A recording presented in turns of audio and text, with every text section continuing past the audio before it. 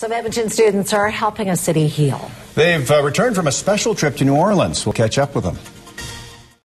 Well, a high school group from St. Albert recently returned from Louisiana after completing a mission to help those still suffering the effects of Hurricane Katrina. Today they talked to the rest of their classmates about the experience. 20 students and 7 adults made the trek to New Orleans to help rebuild homes and to help out wherever needed. The group planted 2,000 cypress trees and fed the homeless every morning from the parish and community center they were staying at. All say the experience has changed the way they look at life now.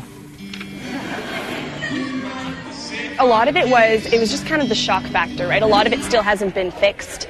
And it was definitely, I got a sense of humility from going down there. There is quite a bit of people that were really thankful, and we got a standing ovation at the church that we went to and everything, and it was just a good experience.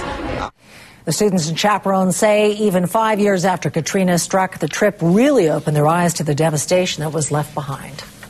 Good on them, but isn't it so sad to think New Orleans is having such, still after all these years, trouble rebuilding? And I know, but you think about the scope of the disaster, and it was so huge, and it did leave so many people. There already was a little bit of a homelessness problem that just exacerbated the situation. Well, good on them for going down and seeing what they can do and helping out. You know, I'll bet you that is the trip of a lifetime, Nicola. Absolutely. I'll bet you those kids will never forget it. I remember talking about that at the Tell Us World of Science when I used to do science talks when I first came to the market, and just talking about the amount of people that were displaced from their home.